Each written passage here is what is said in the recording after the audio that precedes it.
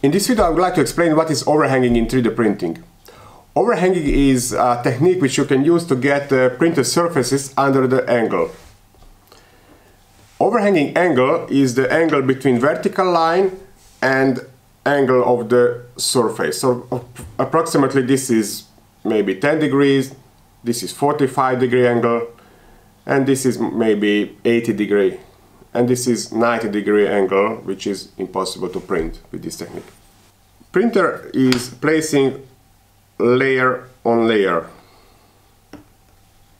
This means we get this vertical line, 0-degree overhang.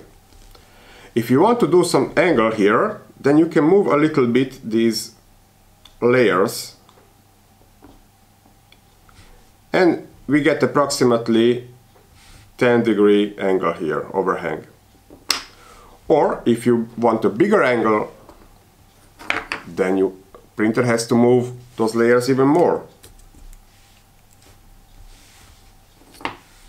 For example, here I try to illustrate the 45-degree overhang. It's the angle between vertical line and angle of this surface here. If you are using too big overhang, it will fall down. What can you do then? Well, you can use a support.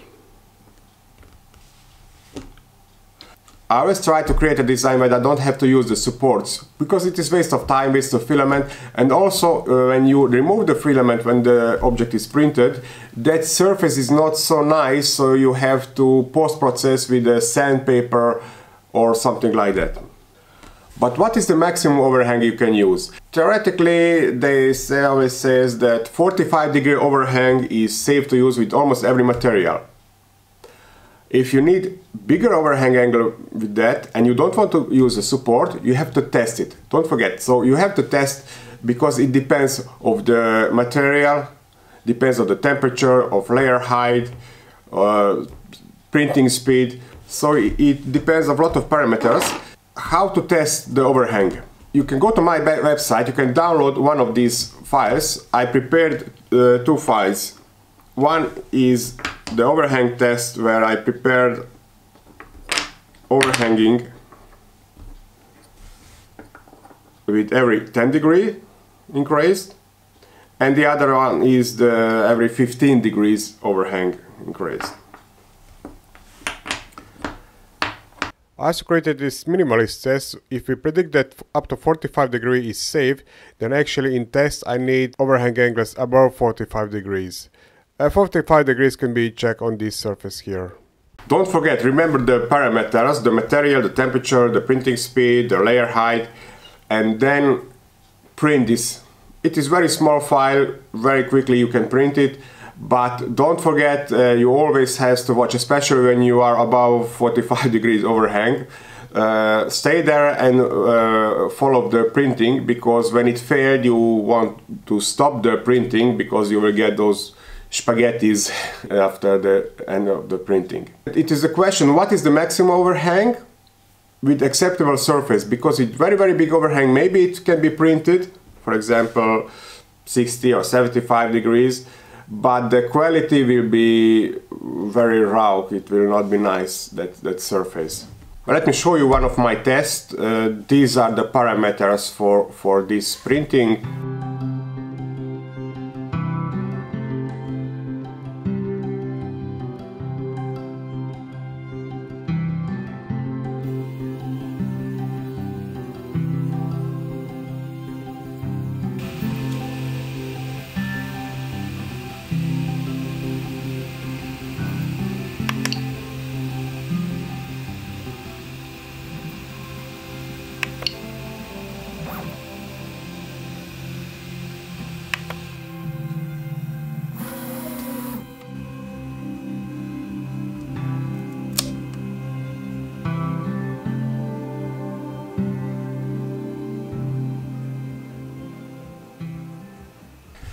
Few examples about this technique.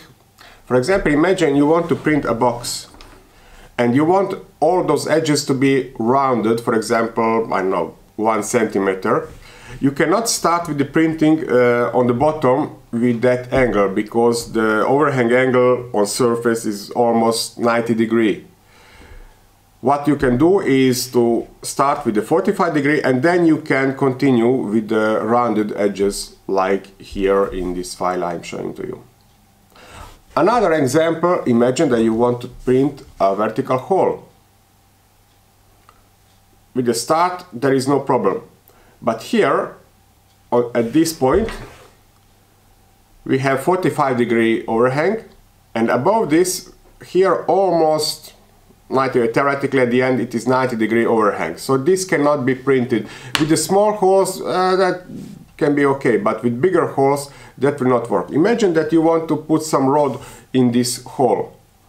What we can do that after 45 degree you continue with the straight line and end here. Then this diameter rod or shaft can be placed in this hole.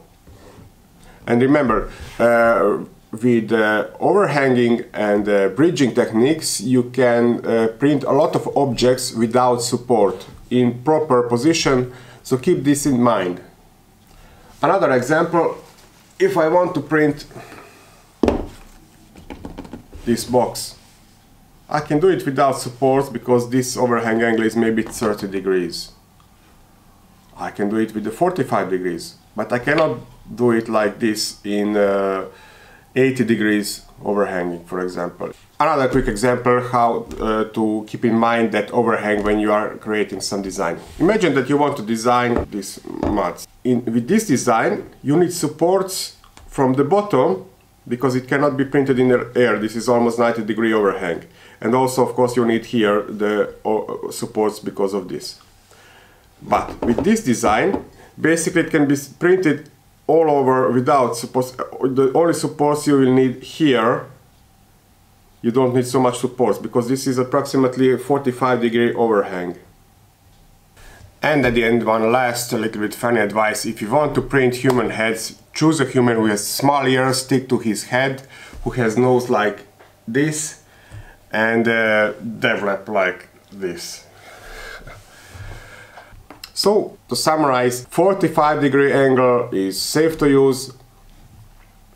Above 45 degree you have to do the test and check for your parameters, your material, on your 3D printer, what is the maximum overhanging angle which can be useful to you. I hope you find this video useful, and if this was new to you, then consider to like this video, and maybe you could subscribe to my channel and follow me to my next video where I will explain the bridging. I hope I will see you in my next video. Bye.